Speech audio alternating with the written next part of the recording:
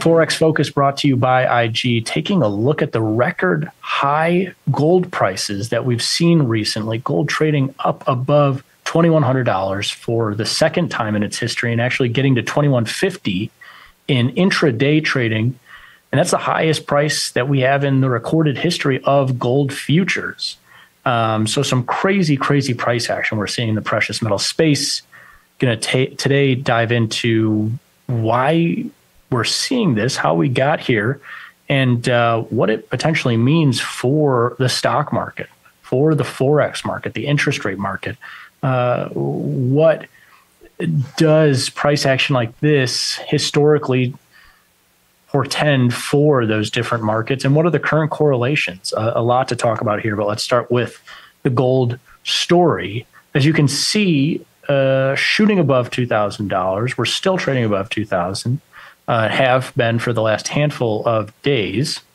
And you can see in recent history, $2,000 has been I don't want to say necessarily a resistance level, but it's been an important price point for this precious metals commodity that it's traded up to and traded beyond a little bit and then come back below and then went up and hit it a couple of weeks ago, came back down to 1950, 1900-ish. And then again, we find ourselves up and beyond, and actually, like I say, trading to 2150 intraday, the highest gold futures traded in recorded history, and that was on December 4th, 2023. And so this is all to say, historic prices for gold amid, of course, there's always stuff going on. There's plenty of news items that you could ascribe to this story. But for me, it's more of an amalgamation of a bunch of different organic price action type reasons. One, it hit on a Sunday night before Asia and Europe woke up, so a relatively illiquid time of the trading day, and before actually the trading week even kicked into motion. The U.S. had been out of the market for 48 hours. And like I say, the Asia and Europe hadn't been in the market quite yet. They were just getting there on Sunday night Eastern time when gold traded up there. And so relatively liquid time. And remember, the Friday going into that historic trading period for gold up to 2150, the market closed around 2050, 2060, so near those highs. And whenever we get near to a historic high, as you can see, this is gold for the last 30 years, and 2150 rarefied airs, anything above $2,000 is really rarefied air. Whenever we get to a historic level like that, especially in a commodity, this is a primary commodity market, a single name commodity market, gold. A lot of times you'll get traders trying to see how far they can push it, so to speak, as opposed to sometimes on a Sunday night open, if there's been some geopolitical news that's happened between Friday night and Sunday night, the market will gap higher. It'll open higher, or it'll open lower if the news is actually the antithesis of volatility inducing. Wasn't that. The gold market closed Friday near highs, Sunday opened slightly higher, and then between the open and when Asia and Europe stepped in the market, traded up to that 2150 and actually closed the day significantly lower than where it had started. But yeah, you can see that gold traded 1900 in 2011 and then came off pretty considerably between then and the lows that gold saw there in 2016, getting all the way close to triple digits at that point. And so getting essentially close to cut in half in that period. And then in 2020, the first time that gold got above $2,000 in the wake of the pandemic, reversed a lot of that over the coming months. The stock market bounced back, a lot of fear dissipated. Then we had the inflation fear that ran gold up in 2021, 2022 area, gave a lot of that back. And now we find ourselves at these highs once again. And so, like I say, gold is a very complicated single market, because you might say, well, Frank, the S&P 500, that's a market that makes new highs. Historically, it's made thousands of new highs. And so if that market goes on a Friday at a high and then opens up on a Sunday, why aren't traders trying to run that up? That's 500 stocks. It's relatively diversified product. Gold here, a single name commodity that has a lot of weird characteristics. For example, it's a store of value, but not a source of growth. A market that investors will usually jump into when there's some either sense of unease, fear in the stock market or somewhere else, or they're worried about their value, their cash or investment value losing. You wouldn't necessarily find a market that's seeing high growth and seeing high demand for gold, because most people would be pouring investment into that growth that they're seeing in the market. So it could be some of that. Could be a little of the inflation hedge, but inflation obviously has been moving lower here recently. And yeah, gold sometimes will be a hedge against inflation, but kind of the store of value of a different name.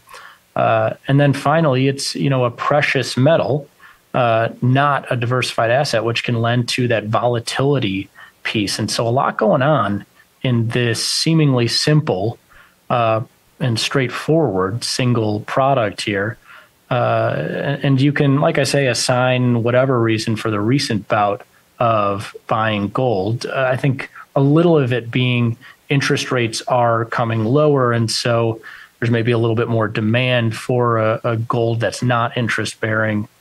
But also what we've seen is the relationship between gold and stocks really change over the course of the last couple of years. Prior to the pandemic, gold was negatively correlated to the S&P 500 most of the time. You see a lot of red. Now, it's not stark red. It's not, negative correlation of negative 0.7, 0.8, 0.9 necessarily, but it's pretty consistently negative between, 2014 and 2020.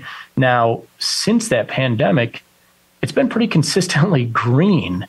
And so, maybe it's no coincidence that we're seeing the S&P and the NASDAQ get close to these all-time highs once again here in the later part of 2023, and gold pushing towards, hitting new all-time highs, as the relationship has definitely changed over the course of the last decade. And you can see it within the price action as well, right? Look at everything between 2000 and 2020 in that 20-year span, especially between 08. I mean, you can look at the financial crisis, right? 08 to around 2015, when the stock market finally got back to new highs. And in that period, gold goes from trading around $500 to trading $1,500. And so you're seeing that inverse correlation there. When stocks are held down in that period, gold is prospering. But the relationship definitely changed here between 2020 and now, as you see the S&P 500 and gold kind of trading lower together and trading higher together, pushing the question of, have they become dynamic in the sense of the relationship has changed from negative to positive, or have they become just uncorrelated and they don't really give a damn what the other one is doing?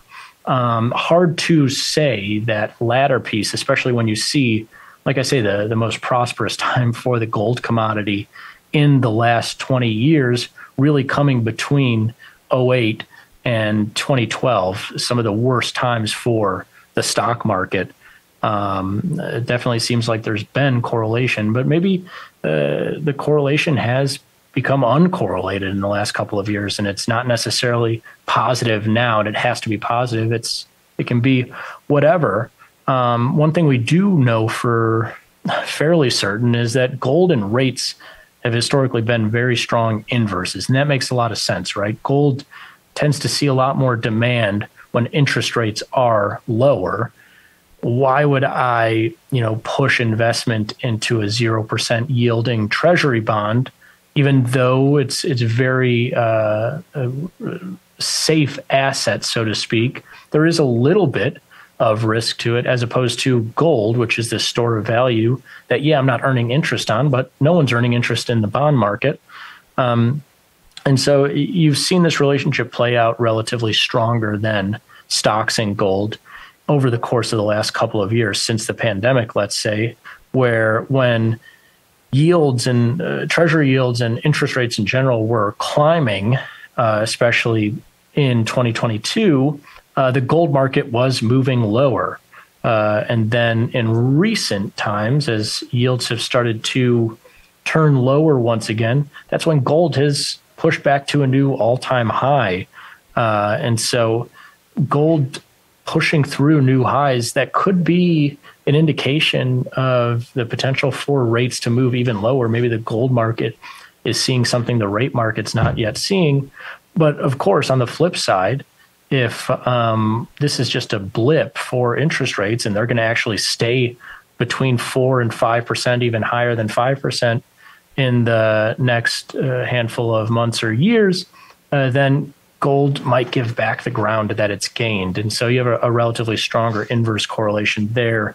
And here's a bunch of correlations showing the inverse relationship between dollars and gold.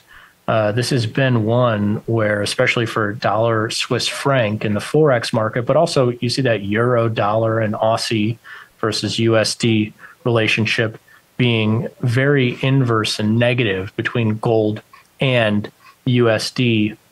And so another one there where the dollar has just started to give back some ground. So if you think that the gold market is just starting to take off, these new highs will be a regular thing. It'll go from 2,000 to 2,100 to 2,200.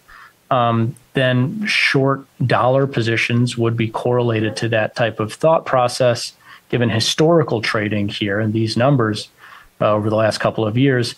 And if you think that there's reversion coming for that gold market back down to what's been historically normal, 1,900, 1,800, 1,500 even, then potential long dollar positions, given these historic relationships between forex and gold. And US dollar, Swiss franc being the strongest recently, and you see them overlaid on each other.